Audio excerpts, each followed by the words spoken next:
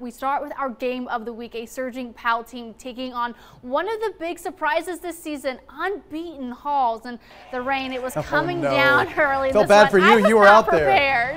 But after a roughing penalty call against Powell, Halls will take advantage. QB Amari Lefko takes the snap using his legs, barrels his way through for the touchdown, the first score of the game. Later, it's Powell's second offensive drive. Deuce Rogers with a fake handoff sees the gap and takes off, brushing off a few defenders. You'll see him do it a little bit later on the run, but he went 80 yards, Rick, for the rushing touchdown to knot it up at 7 apiece. Later in the quarter, it's 3rd and 21. Lefko, he's going to leave the pocket scrambling.